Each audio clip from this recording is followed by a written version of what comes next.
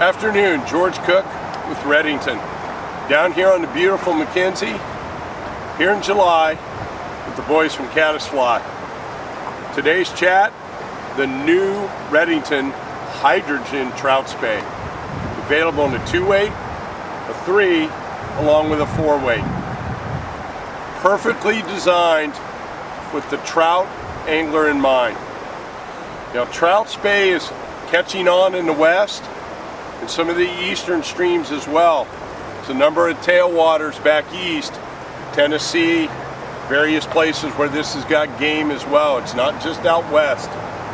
And the lines that are available today make these extremely versatile as well as interesting tools. Now, on this particular Hydrogen 3-weight trout spey, I've got a Skagit Max Short 275. Now with that setup, I can and will fish streamers, generally some moderate size stuff, not the big whammer stuff that I might look to use on a bigger rod, say a 7-weight. But on this little guy 3-weight, I can fish streamers on this Skagit Max. And here in Oregon, I could be swinging streamers. I could be fishing summer run steelhead like down on the road, the famous half-pounders. Same thing, smallest steelhead flies with this Skagit Max Short. If I want to go full dry line, I could take what's called a single-hand spey line and play it as a 3-bump. What's 3-bump? 3-weight rod, run a 6-weight on it. That gives you a 34-foot taper, fully integrated floating line, perfect for swinging soft tackles. Okay? Even some small, moderate streamers or dry flies. You want to play middle of the river to shoot salmon fly in May? Bingo! Try it with that single-hand spey line on a +3 bump. The switch chucker line from Rio also works well on these. You go a deadline rating, 3-weight, run the 3 on it. Run the 3 on it. Okay? So, trout spey is a fun way to take spey, make it small ball, and make it an application for trout. It could be here in the west, it could be in Chile, Argentina, even New Zealand.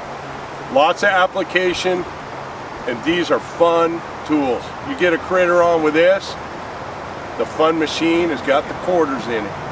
Okay? Let's check it out.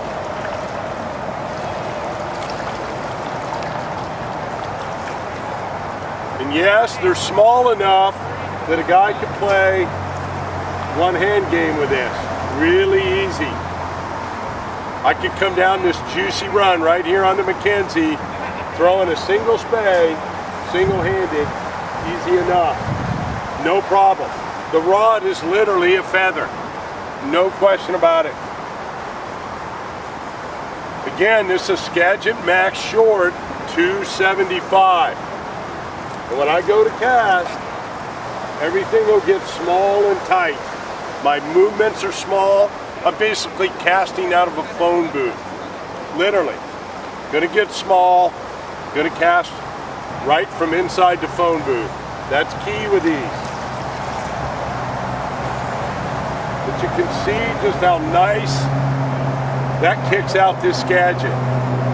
Again, for a more elegant setup, full floating line, try the Rio single-handed spey line on a +3 bump.